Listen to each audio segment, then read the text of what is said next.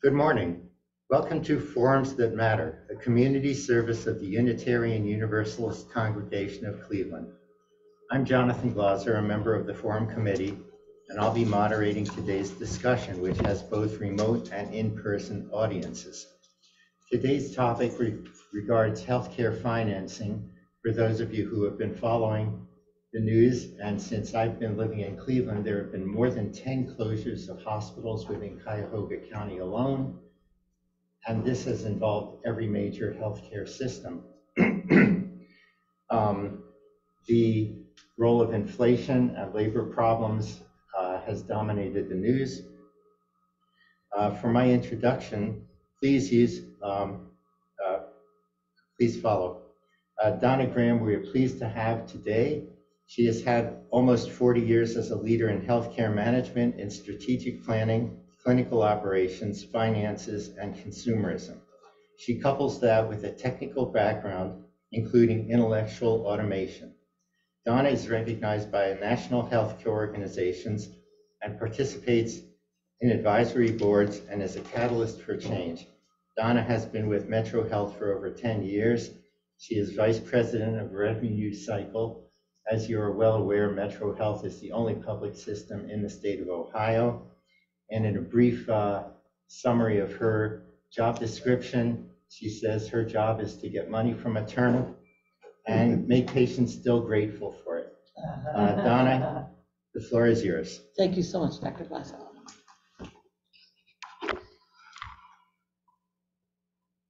Just give me one moment to bring this up.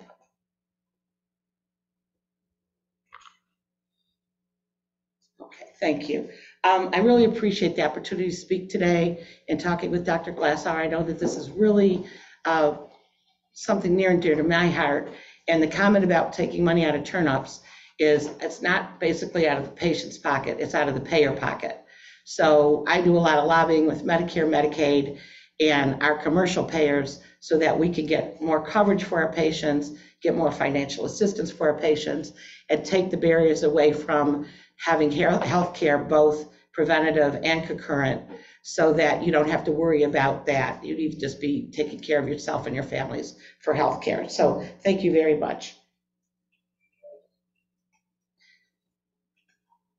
Today, I'm going to basically talk about what the federal policies are, the state and local policies, pandemic, past, future, and current, and also the healthcare management journey as to where we need to make changes to make sure that we're representing our community and patients, which brings in consumerism, and then also workforce management. Many of you are either know personally or familiar with CMS.gov, which is the Centers for Medicare and Medicaid Services. And basically their strategic plan is to be a trusted partner and steward with us. And they want to advance with healthcare equity, expanding coverage, and improving healthcare outcomes. That sounds very simplistic as to what they want to do, but to accomplish it is extremely challenging. From a current state with the U.S. hospitals' finances, and all of this information is public information. I'm not here today representing Metro itself.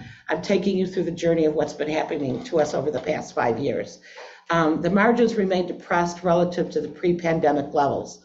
March 2019 was a horrendous tragedy with the pandemic. And since that time, we have actually in hospitals over the country, on average, have reduced margins by about 37%. Federal support has helped us during COVID, known as HRSA, throughout 2022, but we're at a major risk of all the funding ending around December 6th of this year.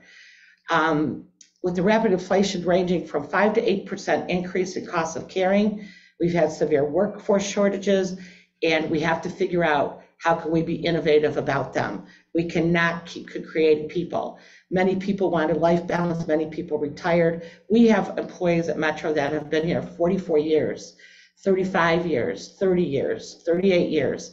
And during the pandemic, many of them decided it was time to retire, and they're valued and very experienced for us. 1.9 trillion COVID provider relief package passed in March of 2021 and was to end in 2022. So you can imagine if $1.9 trillion is not funding us, what's going to happen to our hospitals. Another thing is that there's been 4% cuts from Medicare, And also we have many short-term budgets in place.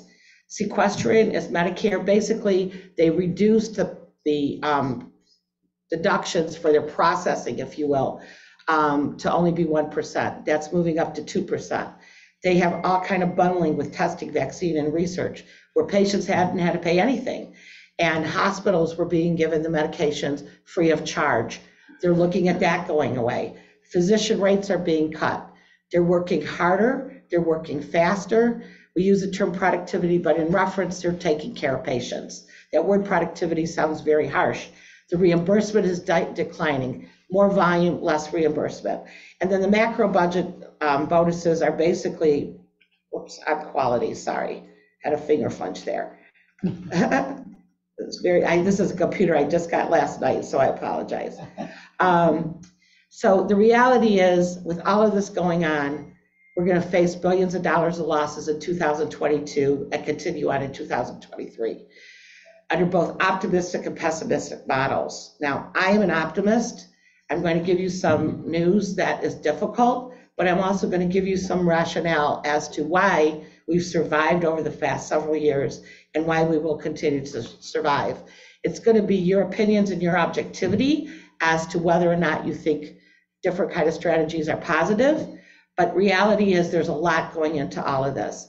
From a federal policy, and that's basically Medicare, we are really looking at what we're going to be able to do with COVID because it's not going away. It could become COVID-19, COVID-20, different strains, we have flus, things of that nature. We have to figure out what to do in the future, and we've been trying to do so that with this pandemic or any other pandemic, we can survive.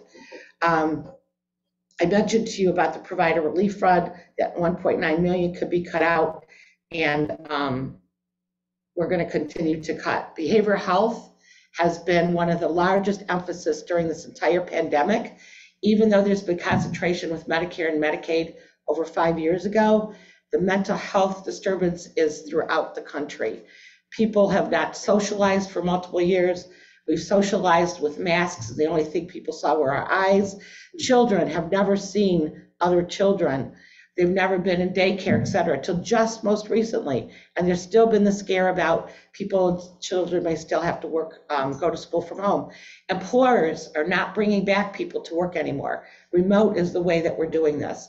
At the Senate level, they're talking about increasing the specialties that can serve in behavioral health. So social workers can start to do billing. Social workers can start to see behavioral health patients. Residency programs are developing now so that we can get more behavioral health providers because there's a shortage. From the House perspective of the federal government, they're concentrating on more coverage, family coverage versus a person coverage for behavioral health, and more outreach programs going into the community. Another thing that you may or may not be involved in is 340B. Hospitals such as Metro is a safety net hospital, essential hospital, government hospital. If you have so much of charity care that you're an uninsured and indigent patients, the hospitals get a reduction on expenses for medical. By them getting a reduction, they can pass it on to the patient. Remember, we talked about the turn-up before. This is one of those turn-ups. We need to push the federal government to continue with a program that they've threatened to cancel for the last 4 years. And then basically, the Congressional Budget Office is talking about capping doctors on how much time they're going to get paid. You can spend an hour with a patient, but we're only going to pay you for 20 minutes. So all of those things are taking place. And then surprise billing, and some of you might have read it in the newspapers. Basically, for the uninsured, you have to send every single uninsured patient an estimate 3 days after they make an appointment. Their appointment could be 9 months from now. With the uninsured, we're scaring them because of the fact that they think that they're going to be eligible for Medicaid or a state charity program or even a hospital charity program. And what's happening is they think they're getting billed for what is estimated.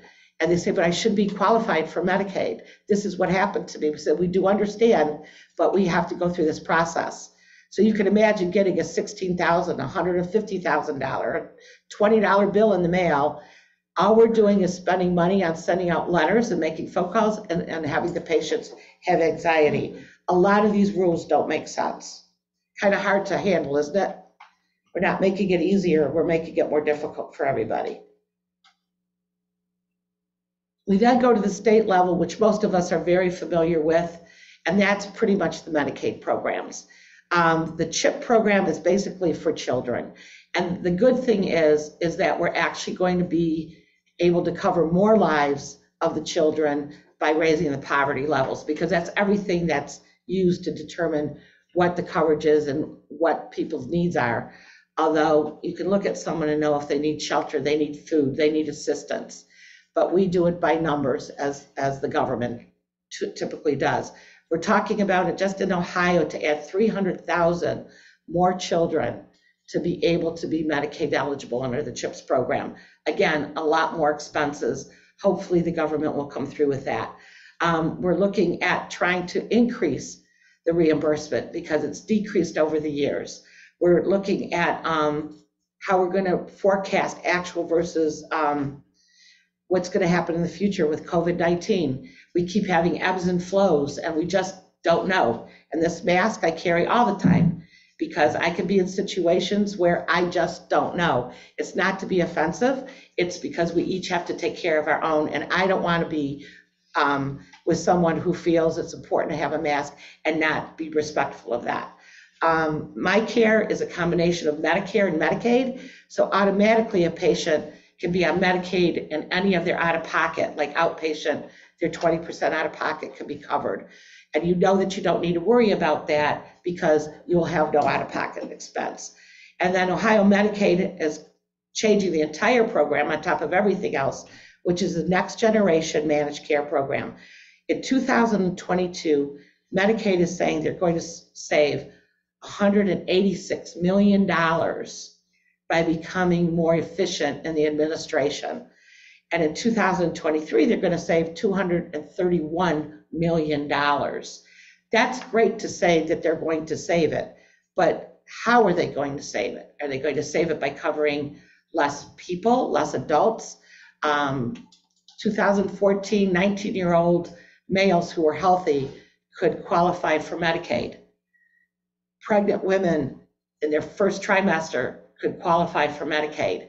Now what Medicaid is talking about is who really could still continue to work, and possibly those people should not be qualifying for Medicaid. If you think about the unemployment and the stimulus that took place over the past 3-4 years, everybody was very excited, right? They were unemployed and they actually got more money with their unemployment and their stimulus than they made every year of their life.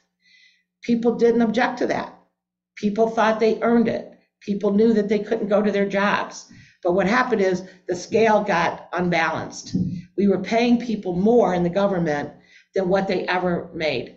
There were teenagers who were working at McDonald's and they were working 8 hours a week and they were making $9 an hour when the pandemic started and $13, $14, $18 an hour now, literally in different places. But they were bringing in $22,000 in a year for stimulus and unemployment. That is like 7-8 times more of their earning power as a high school student. So people would say, how are we getting the money? How are we going to pay it back? What wasn't obvious was those individuals, when they would need to apply for Medicaid, if they couldn't go back to work and the stimulus was over and the unemployment was over, they would no longer qualify for Medicaid.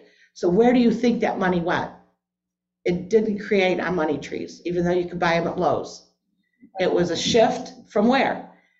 Medicaid knew they would be saving money when the government understood that. So the money that was going for unemployment and stimulus was coming from the Medicaid dollars. Because according to our government, which thank goodness we have it, but they also talk about budget neutrality. And when they talk about budget neutrality, it doesn't necessarily mean that it's neutral for every component. It's neutral for the government, it's neutral for the payers, it's neutral for all of us as a community. It's shifting the money around. The other state policy that, of course, it's all about behavioral health, just like the federal government, and workforce development. So we're definitely in line in Ohio and other states with CMS, which is Medicare and Medicaid, and any federal assistance like the American Rescue Plan funding. We already get about $2 billion from the state for next year. but it's unclear on how we're allowed to spend it. And what we still need to do is look at what are we going to do in 24 to 2026. We are in the most unknown time that there is, as all of you probably know, just day to day with your own lives, your own families, people still getting COVID, et cetera. This is an unprecedented time, and we have to pull together. The American Hospital Association did an analysis with Kaufman Hall. And with Kaufman Hall, it's a very large accounting and finance firm. And again, I know I'm sharing some bleak information, but I hope to bring some hope as I talk about it. But you can't go forward if you don't review with the current and look at history, because history can repeat itself. And we don't want the situation to repeat itself in the next 5 years. Basically, there's the CARES Act that was put together in 2014 that increased coverage for patients, preventative care, your physicals, things of that nature couldn't be charged for. They had to be provided free. There's all kind of Medicare sites that talk about that. So that whole thing was about how can we help funding and covering patients. How can we give tax credit for hospitals who retain workforces, who have to retrain workforces with technology, who have to make sure that we have the right skill level in the right areas. So there were tax credits for that. And you can see here in this section from 20 to 21, without the CARES Act, the margins would be below the line. With the CARES Act and the funding, they were above the line. Then we moved into 2021, and everybody's above the line because the government was there for us. They truly started to support us. They truly started to fund us. $1.9 trillion worth. So everybody, even without the CARES Act, were able to move above the line with margin. Very, very carefully, very, very small, but they were able to move above the line. And then in 2022, funding started to cut because no one believed the pandemic would last that long. And then with and without the CARES Act, they moved below the line. Right now, as of the September 22 rulings, about half the hospitals, moving into 2/3 of the hospitals, will be in the red by the end of 2022. Other factors that are affecting the bottom line for hospitals is basically the hospital expenses increased by $135 billion in 2022 from over 2021. And we still have 3 more months of 22. $57 billion was due to workforce shortages, retention, recruitment, and contract services. The funding that we were getting couldn't keep up with it. COVID spent just in the $57 billion because of COVID. $24 billion was spent on clinical labor, and $29 billion was due to supplies, medications, and equipment. We literally could track ships that would be stuck in the water from China trying to deliver supplies and things. So with all of that happening, it makes sense that hospitals are starting to re-gear. So we looked at where all of the spend was, and this is a chart to show you where the paradigm shift began. If you look at this, 31% of hospital care and 20% physician and clinical care is where the majority of the spending is. And think of how many of you during the pandemic couldn't even go to a hospital. You had to do it virtually, or you missed an appointment because the provider wasn't there, or surgeries were canceled for patient safety. So we are being affected the most in reference to healthcare, dental, etc. What are we going to do about it? We started to look at what's happening with our strategies over the last 5 years. Organic growth is one thing that all the hospitals are always looked at. Retain the patient, right? If you start at our hospital, we want to keep you. We want to make sure we're taking care of you. It's all about the population health aspect of it. The issue is once a patient becomes 65 and goes to Medicare, you can really go anywhere. There is no real out of network. So hospitals are competing, and we are so fortunate in Ohio to have phenomenal hospitals. Cleveland Clinic, UH, Metro, St. Vincent's, which we'll talk about, Akron Children's, etc. So we have to start looking at how much organic growth is there, right? And with organic growth, there's a lot of expenses because the acuity levels in the sickness. So with that in mind, we have to look at inorganic growth. We have to look at, and when I say we, I'm using the royal we, I'm not representing Metro, but are there mergers and acquisitions with other hospitals, other clinics, other big provider groups like ambulatory surgery, orthopedics, national provider groups, drug companies, things of that nature, where we literally can invest in other types of things that will help decrease our expenses and make sure that we're providing quality to the community. And of course, that gets into the whole cost transformation.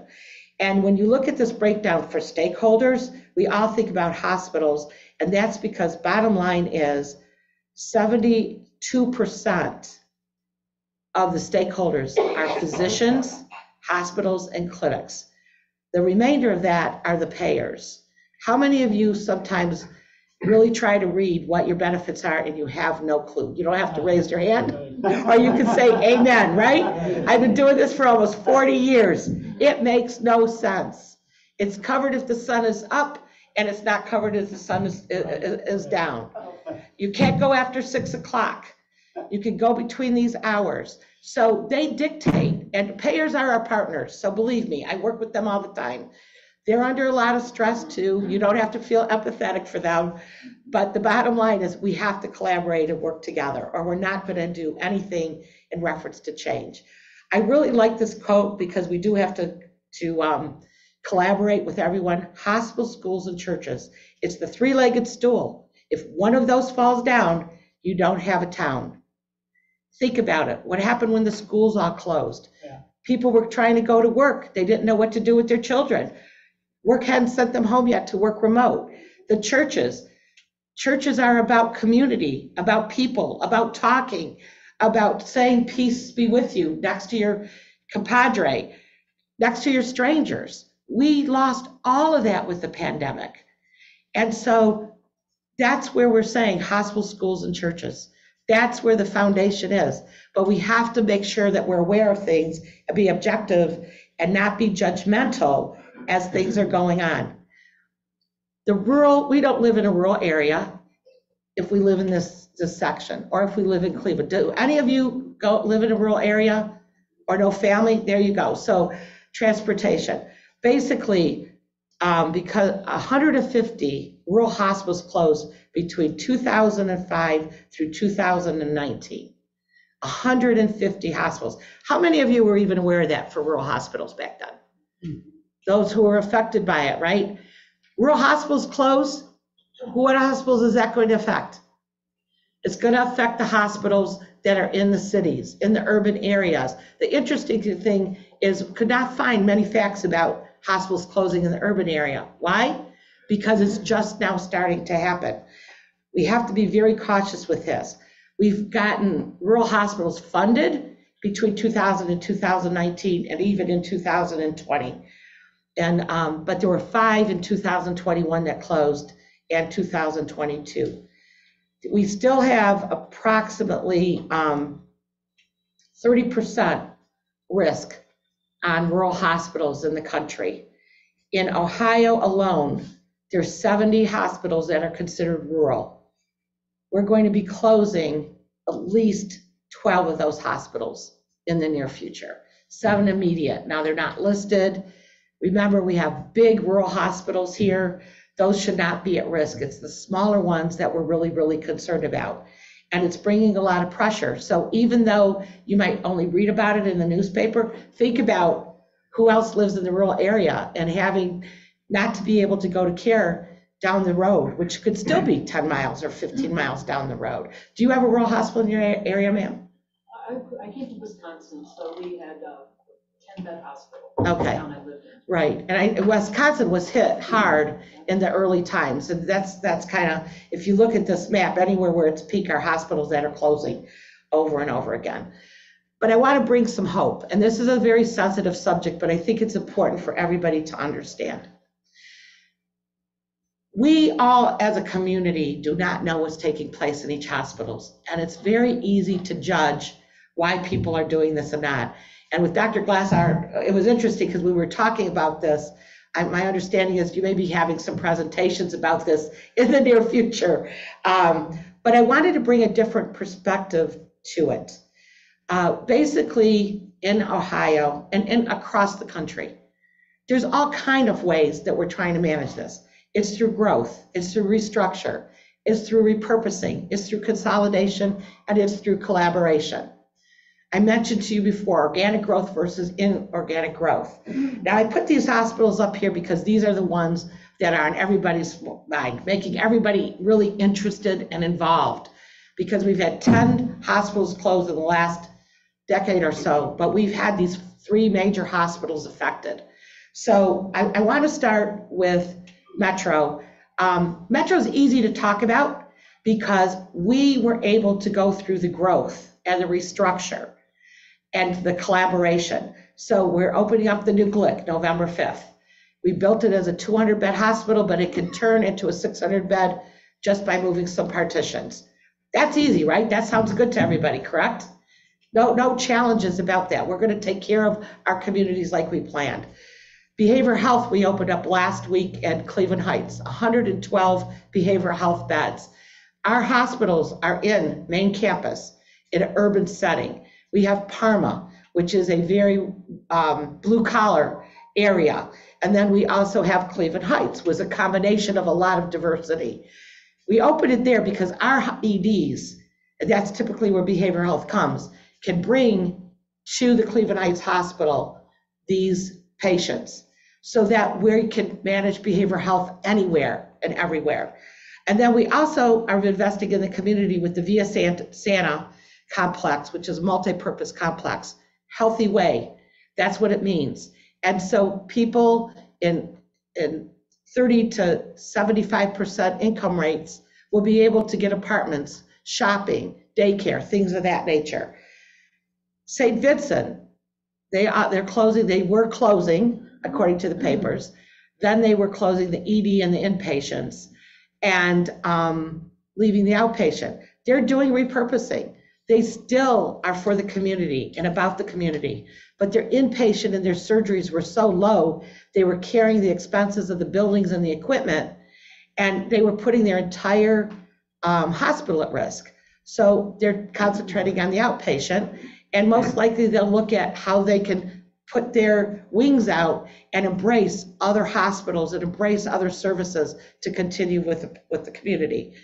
Now we have UH, very, very controversial, but this is where I ask for empathy and for objectivity also.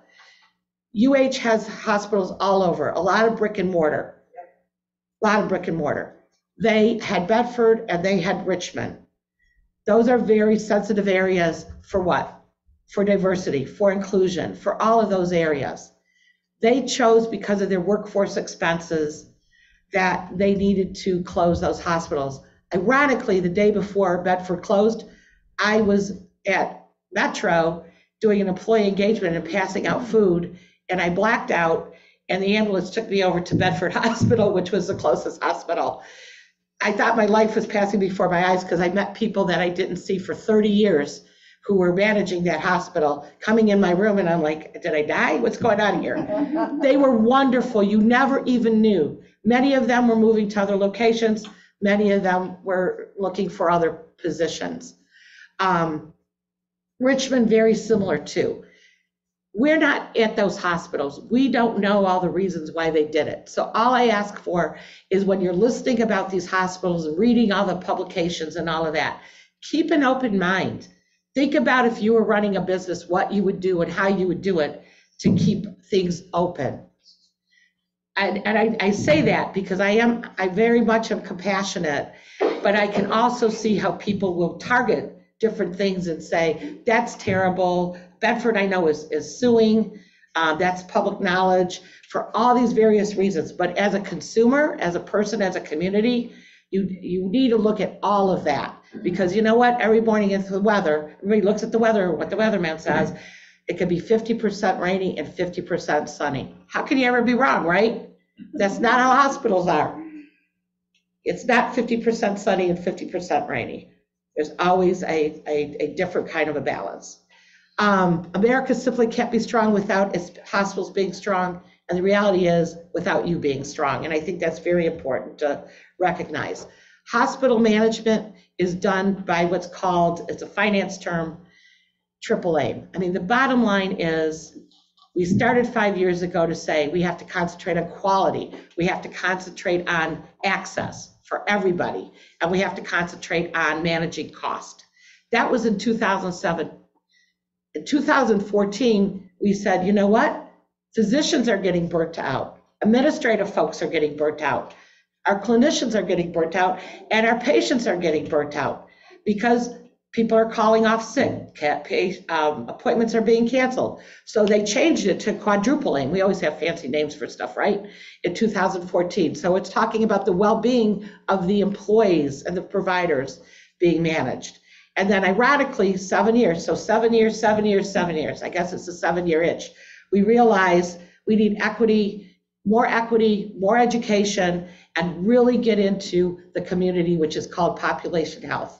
That way we have a healthier community and we've improved our economy within our hospitals and even in the community. So then we did all of that. And then we said, wait a minute, the pandemic's here. So now we have your quadruple aim with telehealth.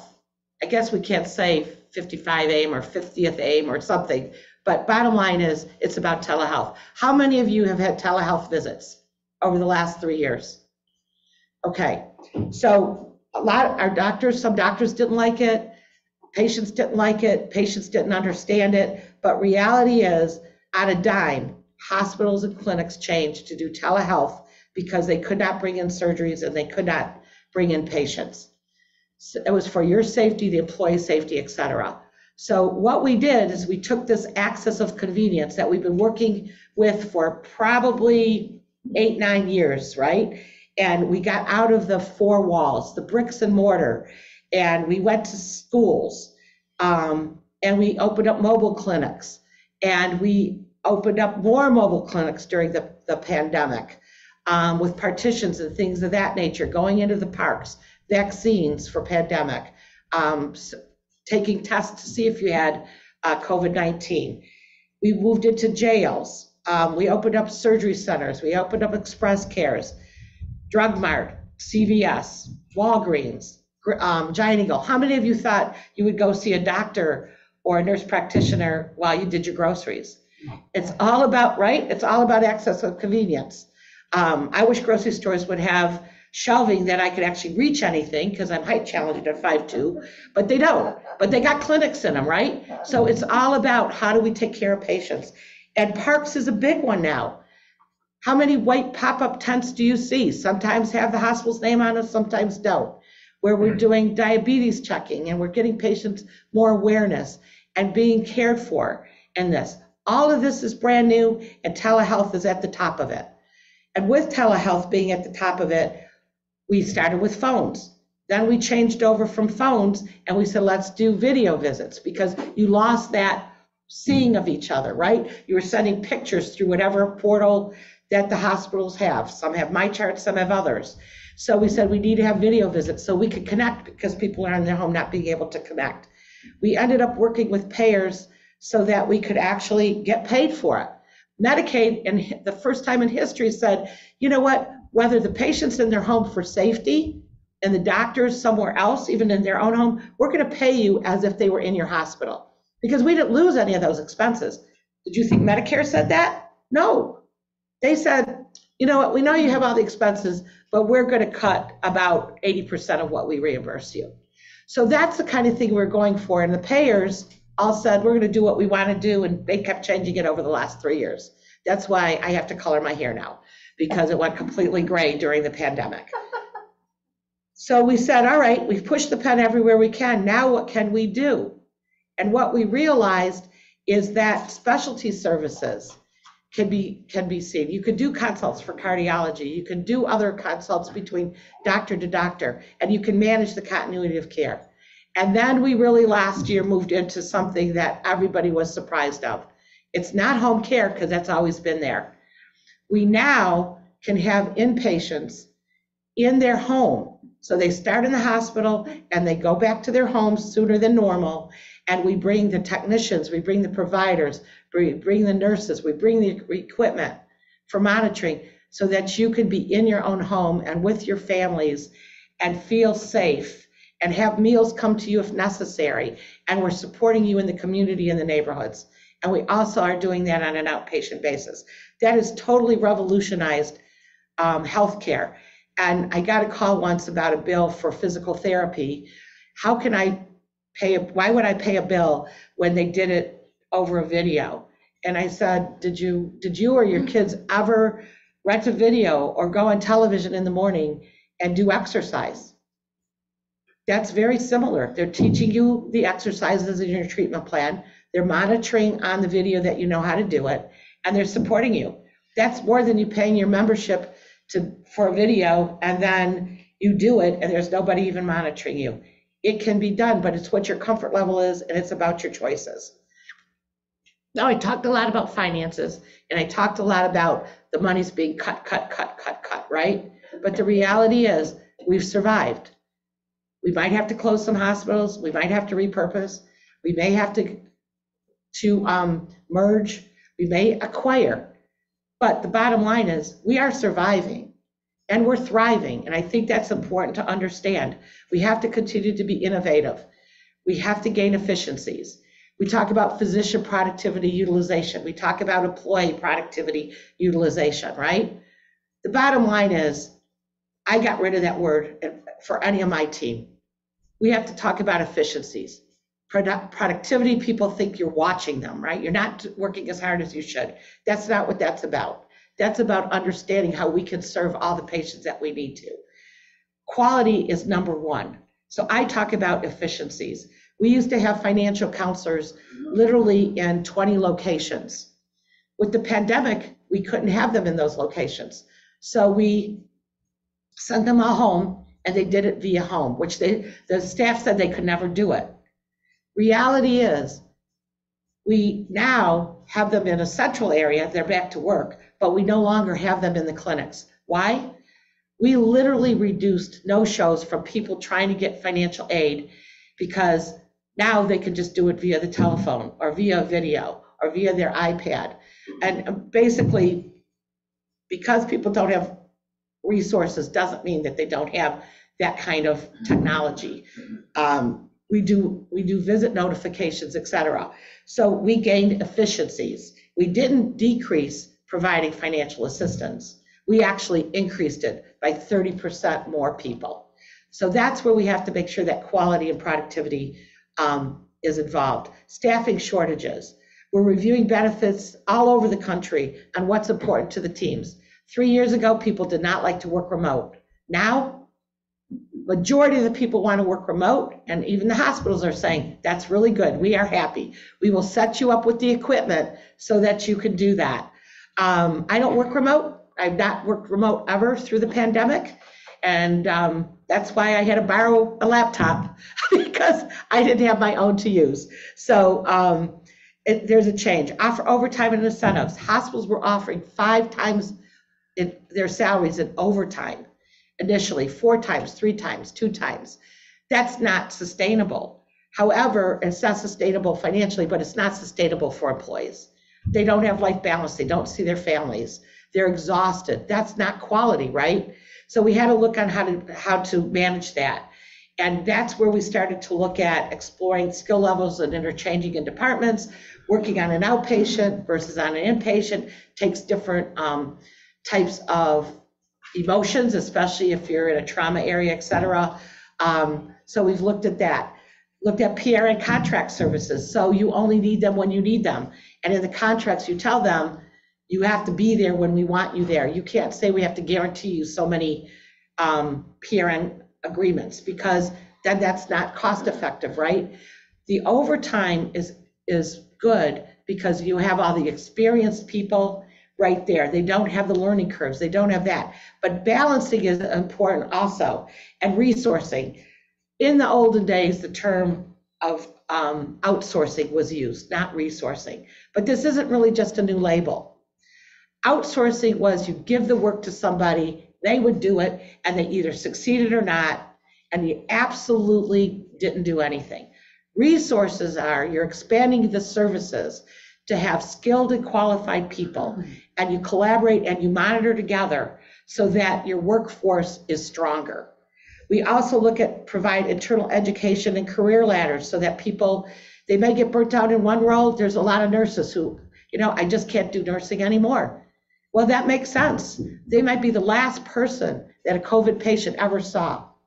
So what do? We work with them and we take their skills of nursing and where can it be adaptive? One of my departments is clinical documentation and hospital coding. I have nurses work in my department.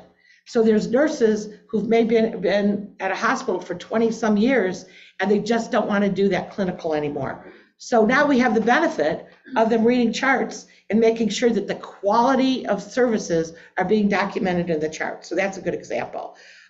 Support your remote workforce. Just because they're remote doesn't mean you shouldn't see them. Get on the videos. We get on the videos with them. We come up with different kind of brunches and after hours and things of that nature so that they feel that they're part of the team and are part of the team. That promotes employee empowerment and engagement. And we invest in technology, not to replace people. Technology is for transactions and human capital is for caring. And that comes first and foremost. So again, when I say, please use objectivity in what's taking place, when we hear technology, how many people think, oh, that's going to replace X number of jobs, right? We saw that with other generations. That's not what technology is about now. Technology is about getting rid of just like taking this to put here 100 times a day. Even for the person having to do it, it's not bringing value to them. So that's where workforce management is happening, and we can start to reduce expenses and promote employees. And then the last one is the community, patients, and consumerism that I talked about.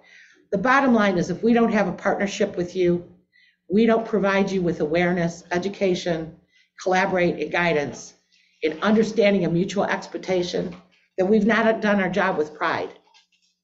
We have to make sure you have the knowledge to make choices that want to be made for you. Now that we have the hospitals open again, certain people may never want a virtual visit again. That can be your decision unless a pandemic or a new pandemic happens. So think about, you have choice about everything and it's your personal choice. Sometimes families want to interfere with that, but we each have our personal choice and we're going to make sure for access it's available. We want to remove all the financial barriers to promote preventative and concurrent care. Patient estimates, they're on websites. People will send you information, etc. They're estimates. Things could change while you're with the doctor. We're human. We want things to change, right? They could be with you and you could be feeling something and the doctor can say, well, the estimate was this and I wasn't doing this as part of your estimate. But I can tell you who gets those calls. People like me. Because they say, well, that's not what I went there for. And I go, I understand that. Did the doctor let you know, though, that you were there and you needed this also? So again, be objective. Don't be judgmental, and then have the conversation about it. And if it is a surprise, hospitals will say, you know what, there could have been a better way to manage that. And if they don't, you have a right. You have a right to say, I need to look at my Bill of Rights, and I can appeal. And it's okay to appeal. It's okay to say a concern. It is not a complaint. It is being heard. Our hospitals cannot be strong unless you're strong. And that goes for, if you require assistance, we require financial assistance. It is much different than it was 20 years ago. Medicare patients absolutely refuse to have a financial counselor talk to them. I changed it. I have no financial counselors. I have financial eligibility specialists. Our job is to educate you. Medicare patients didn't want to accept Medicaid, even though they deserved to have it. They worked all their years, they paid into it. So I want you to leave all of you with something very simple. This is your life, your questions, and it's not about just asking me, it's about asking everything you read every day. And if you have an issue, call a hospital and say, why did you do that? You have a right to do that. Thank you. Thank you. Donna, thank you. That was outstanding. I'm Thank you. sorry for having you had to handle so broad a topic in only 35 minutes. That's okay. But as long as I'm here, maybe you could touch on something about healthcare equity because, a lot of hospitals have closed. But I remember when St. John's closed, they didn't exactly close. They moved to Westlake. and Huron's closed, and St. Vincent Charity's closed, and there's a controversy now because Bedford and Richmond Heights closed, but Hoosia's expanding. It used to be that hospitals built in poorer areas of town. That's changed. Do you want to make any comments on that?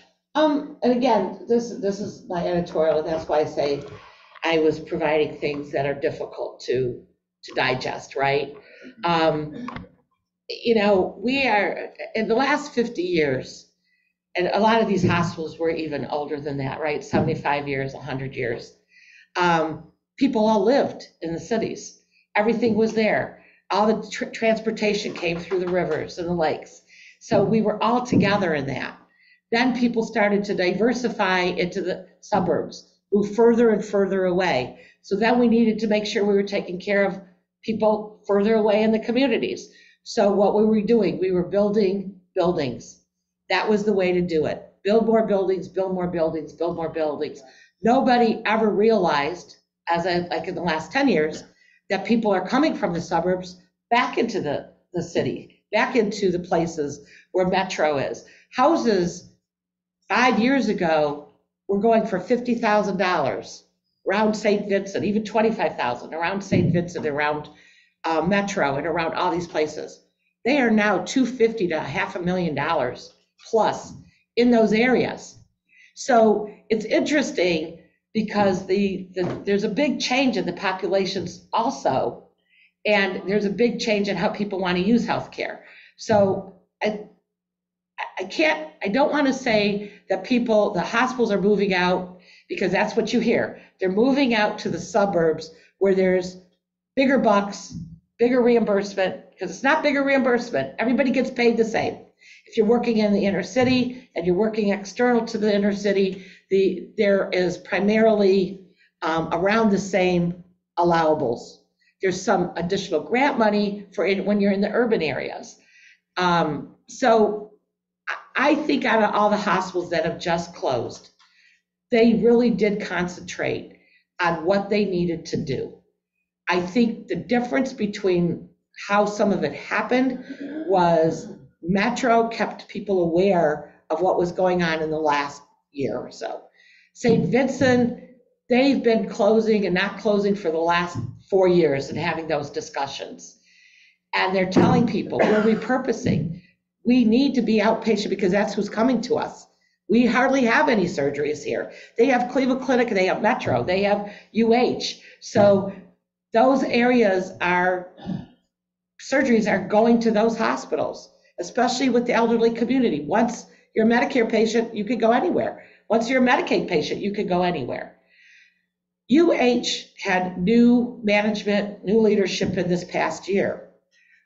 The way UH handled it was, well, there's hospitals within a 10-mile radius.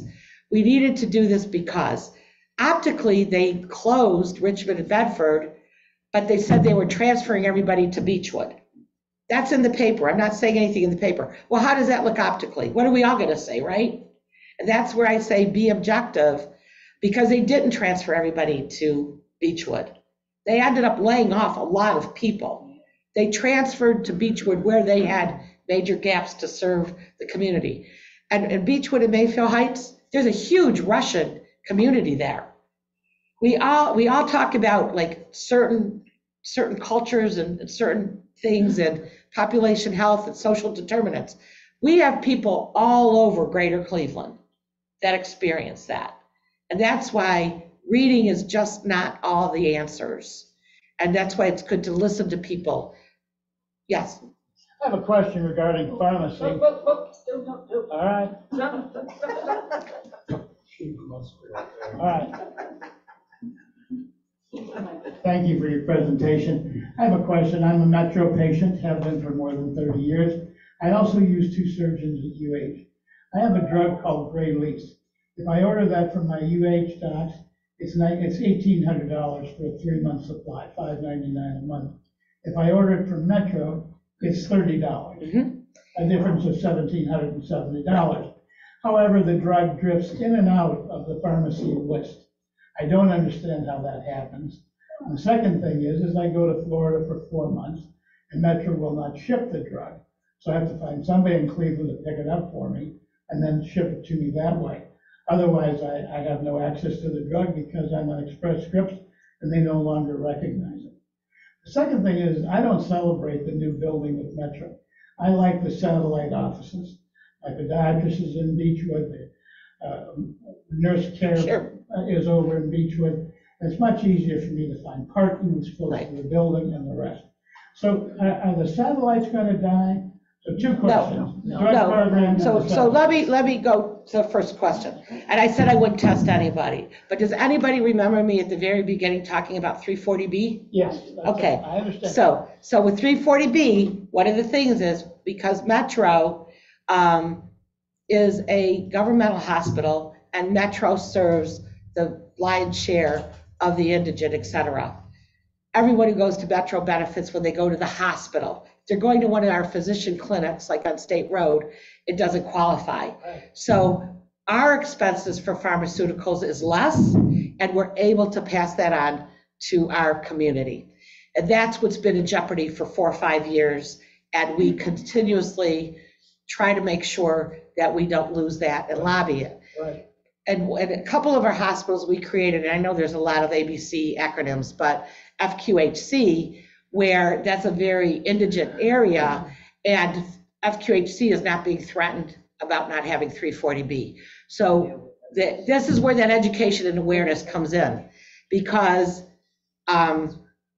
patients need to know, where do you get that 340B discount? It's really a discount to the hospital, but we pass it on.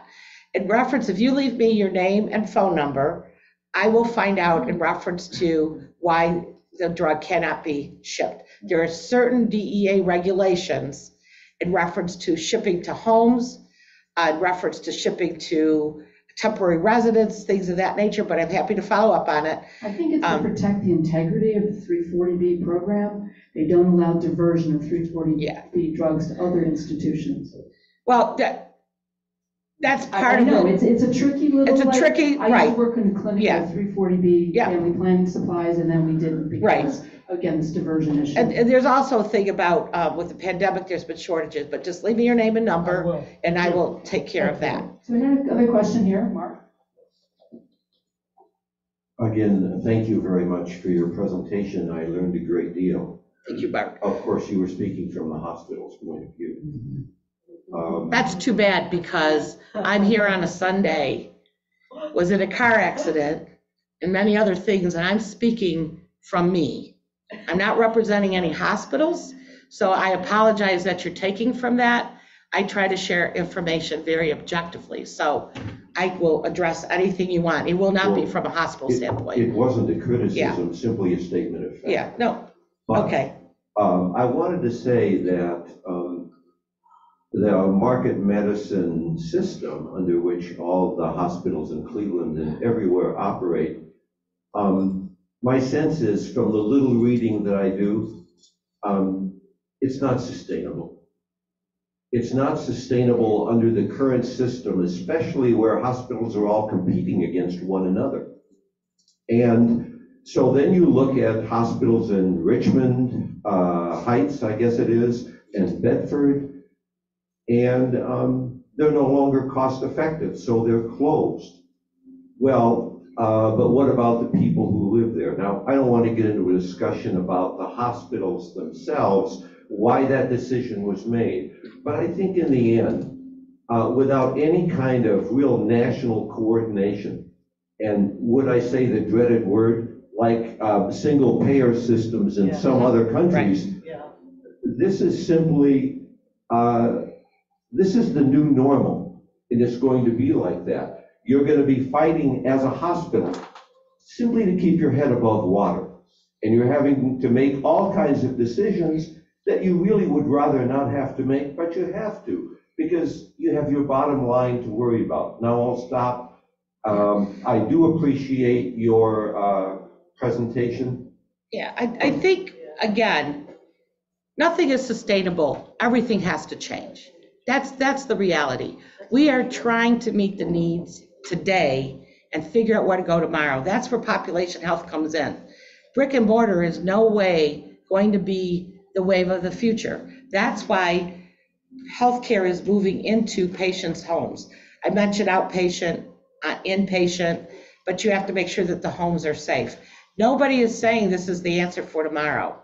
Brick and mortar is not the answer for tomorrow. I think what's missing is this issue of overbuilding because of competition between systems. Remember the old days of the HSAs where you couldn't buy an x-ray machine unless the HSA said that your area of the city could use another x-ray machine. Now, every office buys these $100,000 ultrasound machines, and then there's not enough patients, and how do you pay for that equipment? Well, I think that's, again, as one simple example. you have to decide, do you need it or not? One of the reasons they have it. But now there's no, you need it and Metro needs it. Well, and but UH I needs think it. that's where the collaboration is. Right, and then You there go is to no- two doctors, Cleveland Clinic cardiologists come to Metro to see Metro patients. There is a lot of collaboration that unless you need those services, people are not even seeing. The reality is x-ray machines were because of convenience. Patients didn't want to go to a clinic and then have to go to a main hub, have the transportation expense, have the parking expense, et cetera. Everybody has a different preference. There is no right answer. And we are going to continue to grow. And Mark, to your point, there's a lot of hospitals. I mean, I can tell you, there's areas, and I think we're going to move towards that. That's a Donna comment, not a Metro or anybody else. In Kentucky, the hospitals got together and they said, you know what? You're a perfect building for primary care. But for you to have to do deliveries and to do cardiac surgery and to do this makes no sense. So the hospitals got together, and this was 3, 4, 5, 6 years ago. They got together and they decided as a consortium, not as on paper, that they merged or acquired each other, what services are going to be provided at what hospitals. Because that way they're not, as to your point, duplicating all the equipment, all of that. You guys know the answers too. That's why I say, when there's articles and stuff, comment on them. Because we are going to change every day going forward. And it's not going to be, nothing is going to be sustainable as it is this moment. I just want to ask one other Yeah. question. This is about efficiencies. Now, I am a healthcare provider. I'm a Right. retired healthcare provider. So I, started working in the 70s and Right. retired in the 2014 as an example. So efficiencies have meant that, if I, and this happens to me as a patient too, I used to have like 45 minutes to see a patient to do a history and physical, and I talk about exercise and diet. I see a doctor now, 15 minutes. I have on blood pressure medication, cholesterol medication. Not one person's asked about my diet or exercise habits because they don't have time. So efficiency. And that doctor should be asking those questions. So I'm not going to defend No, something you like don't that. have to defend it. Yeah. But you can't do it Yeah. in 15, 20 minutes. I'm going to give an example. There's a Spry senior, every single appointment is an hour. Why? Because it's going to take an hour to have that conversation with the patient. That's what I So used again, to have it's in 1990. And we have it today. We have it today. What we need to do is educate what's available for your access requirements and for your convenience. I think what happens is, if you're with a doctor and that 15 minutes is not doing what you need, then you talk to the doctor and say, I really need to spend more time with you. And you talk to the hospital. And that's why the doctors are trying to do the best that they can, but there are doctors who are on more of a time frame. Now, Medicare, what Medicare has done is and you may not be affected because you're in the ED, but Medicare now, starting January of 23, everything is time-based. Medicare wants to see how much time people are seeing their doctors. So, and Medicare has modified even reimbursement. It's all based on time. Now, I always say when people go, and I've been at the clinic, UH, Metro, and all over the country. When you go to see a doctor at the clinic, you're doing the Cleveland Clinic. That's what you hear. You go to UH, you have more of it's a blending of you're seeing the doctor at the university. When you go to Metro, the reputation there is you're seeing the doctor. There's more of a relationship. And not necessarily because of the doctor always, it's what the patient needs. And the millennials, they're fine to go on ZocDoc or talk to Dr. Phil, telehealth, or they don't even care about a comprehensive medical record. So everybody has to understand what's available to them, how we can accommodate them. It's your health. It's your health. So, you know what? If I'm an inpatient, I'm not sure if I want to finish my inpatient at my home. I absolutely not sure that I would even want to do that. I may feel better or safer in a hospital, but that's where that awareness comes in and the conversations. And there's a lot, most hospitals have educational programs and things like that. I used to, 30 years ago, go to fairs in Ashland, Ohio to talk about healthcare choice because people just don't know what's out there. One more question here. Okay, we're going to have to wrap this up. I apologize to Donna. It was excellent, but I probably asked you to cover too much. So we'll take That's okay. one more question. Yeah, Showtime. I'm not one of the we that you're referring to. I have my own individual experience. I agree with the other speaker that we're gonna have to move to a single payer system to sort this out. Personally, I'm not interested in learning insurance in order to get health care. And you don't need to, Yes, I do. At this point in time, okay? I won't know what is covered by my own policy or not unless I learn insurance. So how I find it is that the healthcare that I'm getting personally is of a lower quality than I've ever gotten before, and that I'm paying more for it.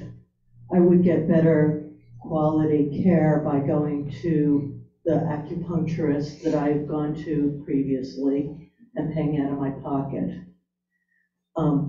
You want more patients to come to your healthcare system, but right now the wonderful, best in the world care that is being offered in America is actually leading to a decrease in lifespan for Americans. So, yeah, it's not really a question, it's my opinion And that's fine. my experience. I'm really looking for other options for healthcare for myself. And the single payer system, a lot of us have all talked about that. You can't have competition, but employers are what manages, as a big part of the management of that. You have to look at it. And acupuncture is covered by many insurance companies and provided by hospitals. Pardon me? Yeah, that's fine. That's fine. I mean, I'm just, there's always two sides in the middle. That's all I'm saying about objectivity. Okay, thank you so much. Thank you again for your time. Sorry to keep you over time. That's okay. Thank you, everybody.